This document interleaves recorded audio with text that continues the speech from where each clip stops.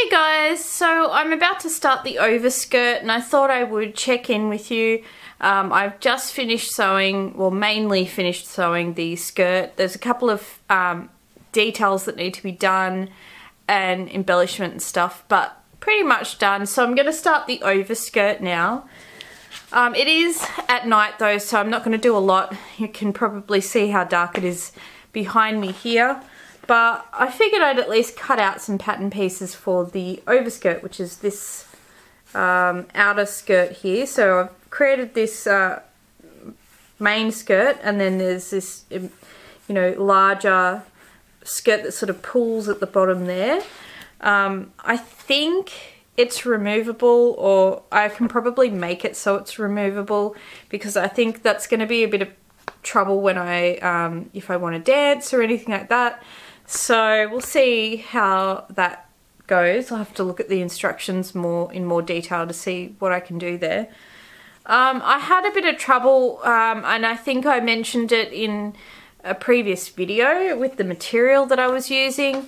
And I hope I'm lit up well enough here, because my ring light's kind of hidden behind desks, which I could move, but it's a bit of a pain and stuff. So I've got these big like LED lights, like floodlights, sort of shooting at me over here to try and sort of light me up, because the lighting in this studio, it's really not designed as a art studio. It's very poorly lit. So the only lights that really help me at night are the ones that I use for filming, which have been alright, but God, they're just like, you know, bam in your face, crazy lights. Anyway, back to the thing. So I had some trouble with the amount of material that I had for the overskirt. I've had a really bad run of luck with all of the measurements of material that I need for this. Either I've got way too much because I really don't understand what I'm doing. Like there was a couple of different ones where they had different widths of material and how much length you need based on the width. Stupid me was like, oh, I need all of those measurements, you know, like, and so I've got like uber extra material. I think even, was it my mum or someone was watching a video where I was like showing the bolt of cloth and kind of going, that seems like way too much cloth, and I'm like, yeah, it is. I had no idea what I was doing, but it turned out the overskirt was like definitely wasn't enough, and actually was fine, because like the color just doesn't work with the other colors that I've got. It's a real kind of almost yellowy green gold instead of the kind of warm coppery bronzy color that I've got for like the neck corset and stuff. So I went and got this material. So hopefully, I think it's coming up, actually it's coming up pretty good. It's a black material, ribbed, as you can see, with like gold flecks in it, and even some like holographic flecks, it looks like, occasionally. Beautiful material, and it sort of picks up on the gold from the other parts of the costume without, like, it's subtle enough that it doesn't need to be an exact colour match either. It was really hard to find material that I thought would suit. But I was like really worried about how much material they had, and like with my past experience with feeling like I was running out of material when in reality I was trying to buy way too much material. I took 2 bolts of cloth up to the counter just in case, and I was telling the lady I was having trouble getting enough material for things, and I'd run out of material that I wanted for the overskirt, blah blah blah. And she's like, oh yeah, I know, sometimes like people, they'll you'll think you've got enough material, but they've wrapped a remnant around the bolt or whatever, and then, you know, and then you seem to run out and that sort of thing. And next thing I know, she's unrolling it, and there's this weird join part where they've tried to like fuse the material together, and then there's all this paper kind of stuck to it and stuff. And I was like, oh, that could be a problem. And she's like asking me, you know, would you be okay to take this part? And I was like, I don't know. How does it look on the other side? We're trying to have a look. She's like, oh no, you won't notice it. It'll be fine. It'll be fine. She did give me a discount though because of that seam, and it did look like it's okay, and I'm hoping to God it is, because I'll have to have another look at whether you can see it. But then I thought, alright, well, not too bad I guess, and she kept unrolling, and then next thing you know, we ran out of material and it was like a remnant, and I'm like, oh no! Because like the thing is too, I didn't want two separate pieces in case, you know, if it's cut just in the wrong spot and then you can't join it together without like a sew mark or something. You know what I mean? Like, yeah, you don't know whether that cut line is gonna screw with you or not. And I still don't know yet. I am just putting the pieces out, if you can see over there. So I've just started laying it out, and I thought, oh, I'll do a little check-in before I sort of get going. But yeah, I'm really hoping it's going to work out okay. I need to trim it probably about 5 inches, I think, to match up with the other skirt. It's going to be longer, you know, and hit the floor, which is how it's sort of designed. Anyway, wish me luck. I hope there's enough material. Hopefully we're coming to the finish line and we're going to do okay.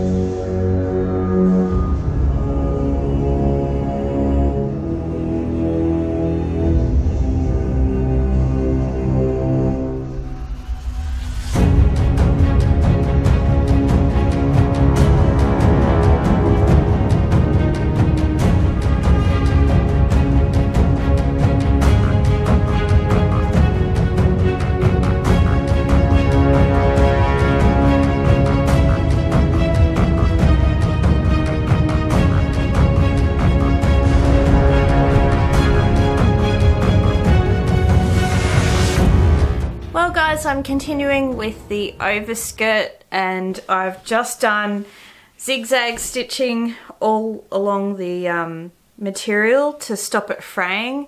My god, that took me so long. There's like, I don't know, 5 or 6 meters worth of material here. I think it works out for the US guys, what was it, 6 yards or 6 and a bit yards or something like that. A lot. Anyway, I feel like I've got a whole bolt full of, you know, material. Like, you can't see, like, it's just, there's so much. I can't even seem to really show it on camera because I have to grab it in a big bunch. But honestly, the amount of material is extensive. So trying to sew around that is a bit tricky, and then it kept catching, and you know, kept getting doing like stitches in the one place, and you know, stitching a little lump of bloody stitches, and then you're trying to pull it all out of the bloody sewing machine so you can keep going. So and then I realized the spool of thread that I was using had gotten all kind of jumbled. I don't have it in hand's reach, or I'd show you, but like, it was getting caught when it was trying to unwind through the machine. I mean, this was like a cheap ass bloody, you know, cotton thread that I've had for so long. 15 years, maybe longer. I've had that thread in my stash.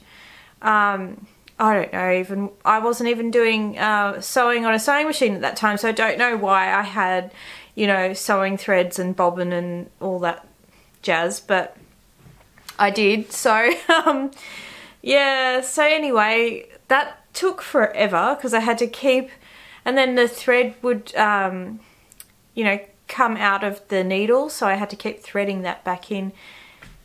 It just didn't go smoothly, I'm now going to, I've got the iron out, heating up, and I've got to press all of the edges for this, and then, you know, press them under again to make a nice seam, and then sew that.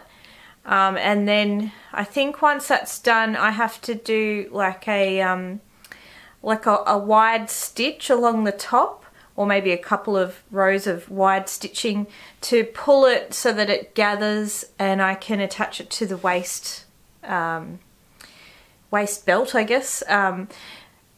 That's going to be interesting. I've never done that before, so we'll see how that goes.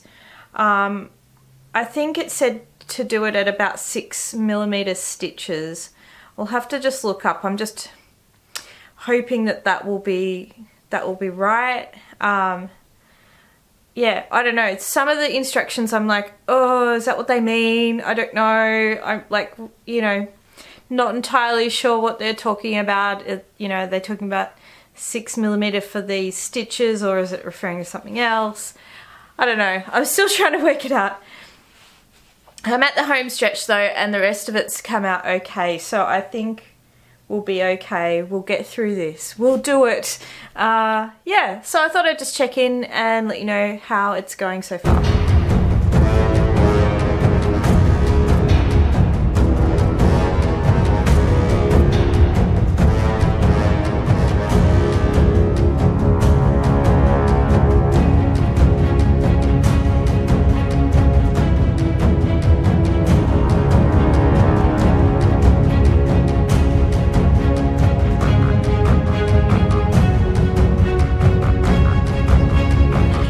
Well, that took forever. Yay! I've done the like pressing and folding and pinning and blah blah blah of the hem. It didn't want to press that well. I probably could have turned up the I was going to say turn up the volume, turn up the heat on the iron, and maybe it would have pressed a bit better, but I didn't want to melt anything and whatever. So so I've just done a whole bunch of pinning, and I think that'll be fine. And now I'm going to run it through the sewing machine. My shoulder is so sore from doing all of that. Like, this is a more simple design. There's less pieces and that sort of thing. But just the sheer volume of sewing on the sewing machine is immense. So, you know, each part that you do, it's just like takes a really long time, and I don't know, maybe I'm getting old, but I'm sore. So this is the overskirt now. I've stitched the hem up all the way around, and then on this side I've used a different coloured stitching to do the ruffles. Now, I've never done this before, so I hope to God it works out. This is the waistband, which I did in the red material. And now I need to apparently pin this onto this and pull the gathering strings until it fits. There's so much bloody material here. I'm really concerned how this is going to turn out, and it's really difficult to work with this much material. So yeah, I don't know. I hope this goes well. I think I'm just about at the end though, so fingers crossed. Let's see how we go.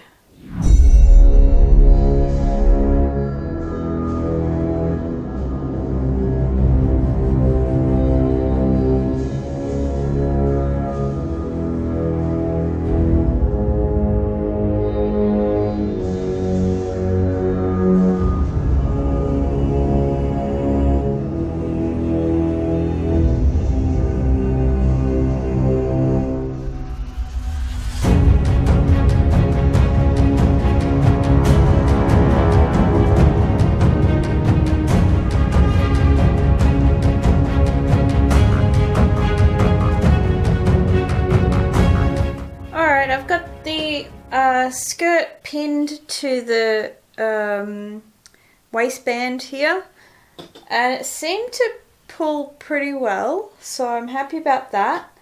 It's quite bunchy, so hopefully I can stitch that okay. says to baste it and then stitch it, so I'm going to follow that direction just in case. And yeah, so we're nearing the end of this costume, which is good.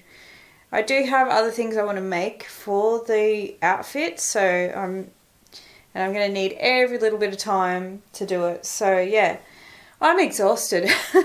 I've been at this for like all day pretty much. I always think it's not going to take me as long as it does, and yeah, it took a really long time. So I do hope this comes out good.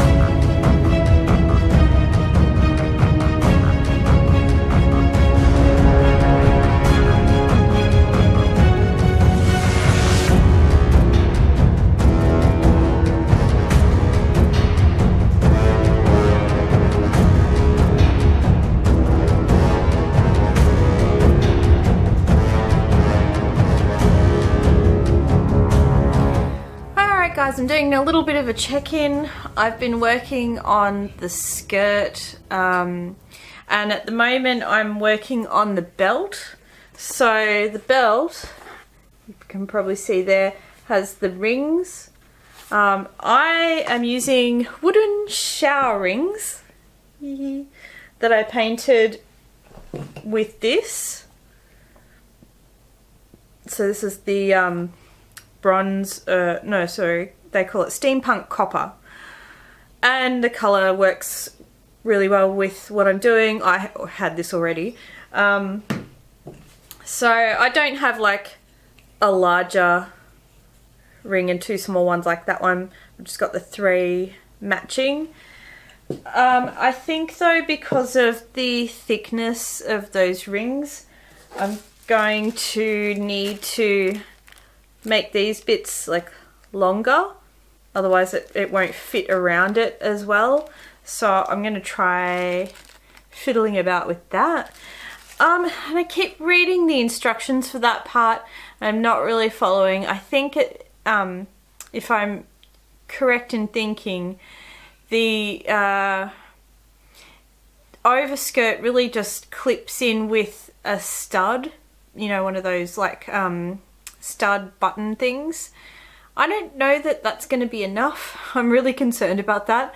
I could possibly use a few studs maybe just to give it some strength, or I am tossing up whether I do some other sort of fastening situation, like use maybe a bit of ribbon as a backup or something like that. I just don't want it to be something that's like, you know, like falling off at the drop of a hat. Like, it's not like I'm going to be naked because I'm obviously wearing a skirt underneath. It's just a decoration. But I don't know. We'll see. I'm not sure. I'll play around with that and see how we go. And I did do some embellishments on the overskirt. No, sorry. I did some embellishments on the skirt, and I'm tossing up whether to do any on the overskirt on the band. Let me just quickly show you what I did for the skirt. Now, I was pretty nervous about doing this, to be honest, because the skirt is finished and I didn't have to do the embellishment, and doing the embellishment could have you know, caused an issue and meant, you know, that I've damaged a perfectly good skirt. But I went for it anyway, and I just did, like, it's just on the machine. Hopefully you can see there. I'll try and, come on, focus, you crazy camera.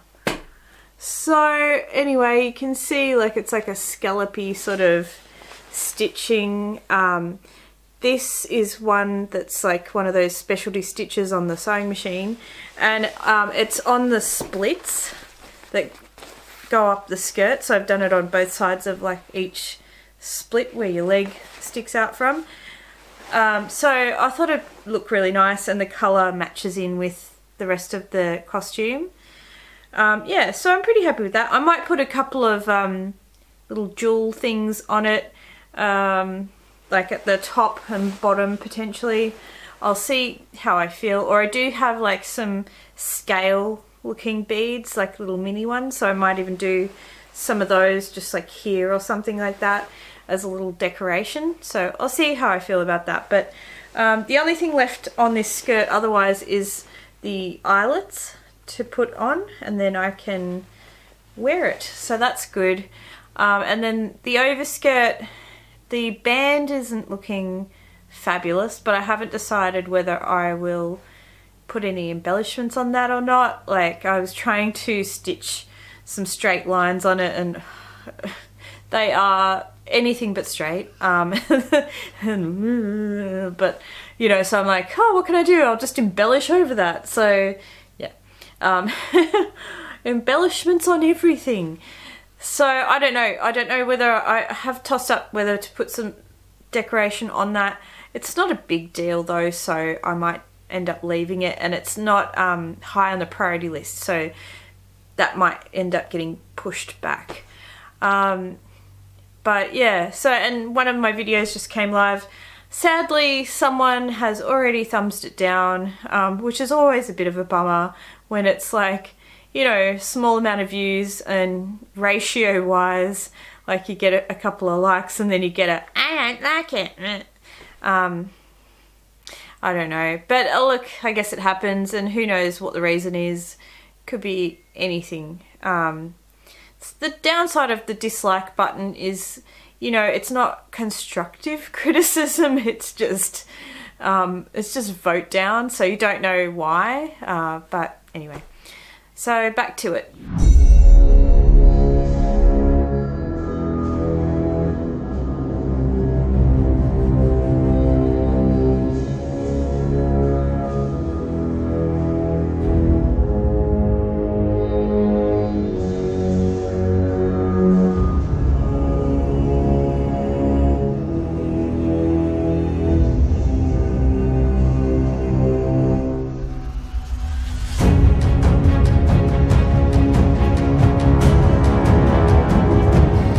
Alright guys, so here is the skirt and the overskirt.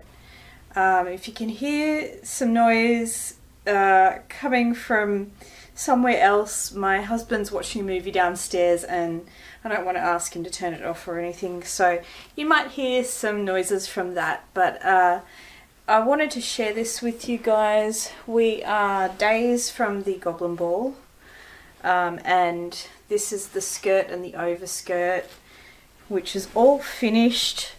This is the little rings that I painted.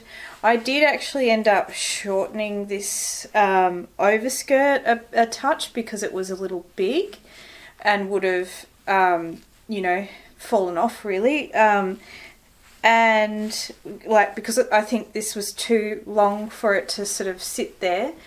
So I did fold it in just a touch on either side, and you know, I guess like it was a size, I went with size 22, I think I mentioned, for the skirt and the overskirt, just figuring if the skirt says I'm that size, then the overskirt should be the same.